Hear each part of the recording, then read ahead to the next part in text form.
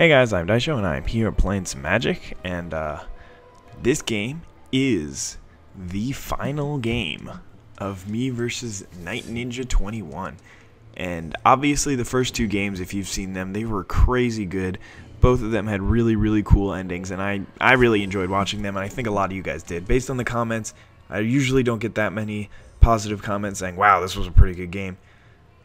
So that's just one amazing thing about this tournament. I want to thank Wing for helping run it. Go check out his website. Be a nice guy. It'll be a fun time for you, I'm sure. Anyway, let's get into the actual commentary and analysis of this game. Obviously, this is a post commentary. You can tell by the fact that I'm talking to you and I already know how you received the first two games. But I'm just going to explain it really quickly. I made a couple of huge mistakes in the WMG tournament, and I decided to go ahead and record it post.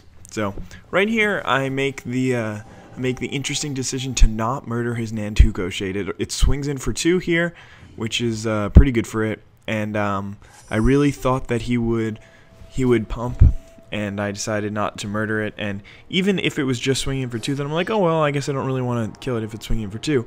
But now I'm gonna tap out to play my Blood Hunter bat, so it basically means he has free reign to do whatever he wants with his Nantuko Shade. So he can swing in for about 6 now, take me down to 14. I'll nullify the life gain, obviously, but I could chump block here and then force him to just pump and then not really be able to play something this turn. But I don't think that's really worth it. I just lose a lot from that and don't really gain too much. But he decides to just pump out here, and I am not really in the ideal shape that I wanted to be in. So now I'm at 14. If I had just killed the Shade originally, I'd be at 22, and I would have 1 less murder in hand, but that's pretty much it. I would still have everything on the board be the same. So it's a little bit unfortunate, but it was a necessary evil. I don't know if it was definitely the right play not to murder it, but I definitely think it had merit, the play that I made, and it wasn't god awful or anything. So he's got a Liliana Spectre, a Vampire Nighthawk, Liliana Shade, and an Innocent Blood in hand. And let's walk through what I did here and why I chose what I chose. So Liliana Shade basically means that I just lose 1 card from my hand, which is not really what I want to do. A lot of the other cards I could double up on, like Nighthawk or Liliana Shade. If he plays either in the next turn, if I draw a land, I can Massacre Worm. I can always just mutilate everything.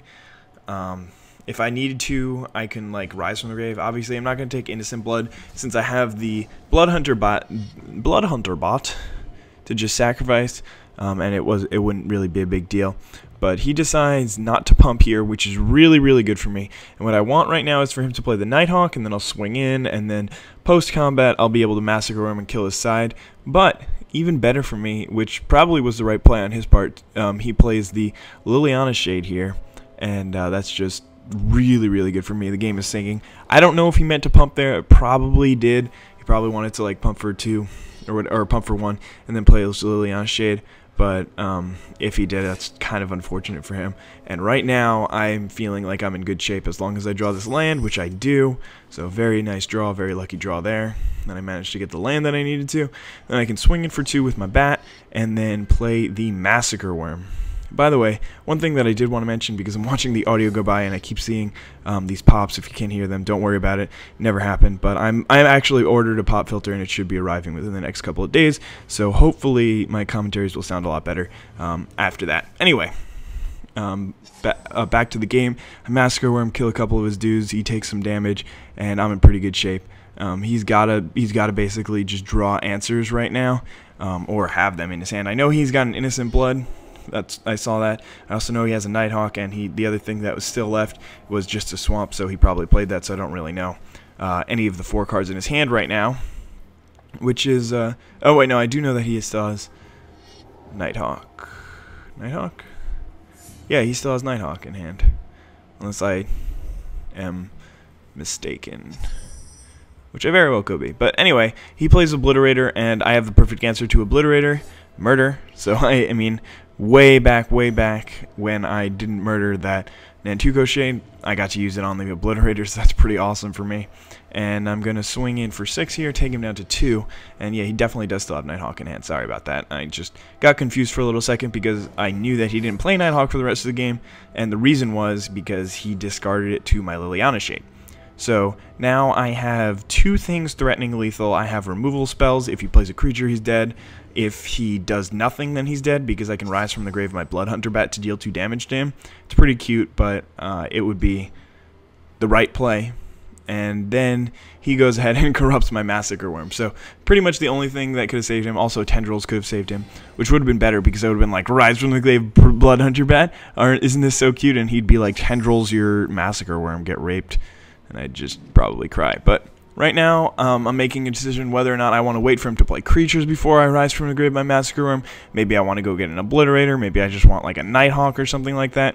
In the end, I make the decision to obviously just swing for 2 and then get the Massacre Worm back, because it just puts him in a position where if the one card in his hand isn't like a murder or something like that, then he's in really, really bad shape. Or if he doesn't draw one, then he's just in terrible shape because he's pretty much dead. All I have to do is Innocent Blood away a creature that he plays, even if he does play a blocker, and then swing in, and then he's just dead. So it puts me in a really, really good position getting this Massacre Worm right here.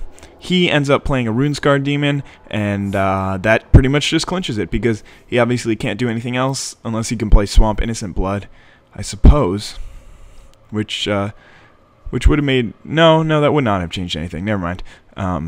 If he could have done that before, that might have changed something, but it doesn't matter now, because then I would just get rid of the Shade. But anyway, that's what I'm going to do on my turn. I'm going to Innocent Blood. He's going to have to sacrifice his Runescarred Demon, take 2 from the Massacre Worm there, and I can swing with the Massacre Worm for victory. So...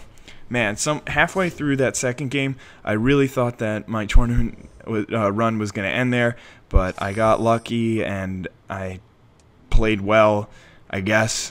I mean, it was a combination of both, and I managed to persevere and make it to the next round of the tournament. So it's really exciting, and I hope you guys enjoyed thus far and are excited for the rest of the tournament, as excited as I am. Hopefully maybe I will be able to progress into the round of 8. This is the round of 16 so far. I've won 2 matches. I need to win a few more if I want to get to the finals, but I think I can do it.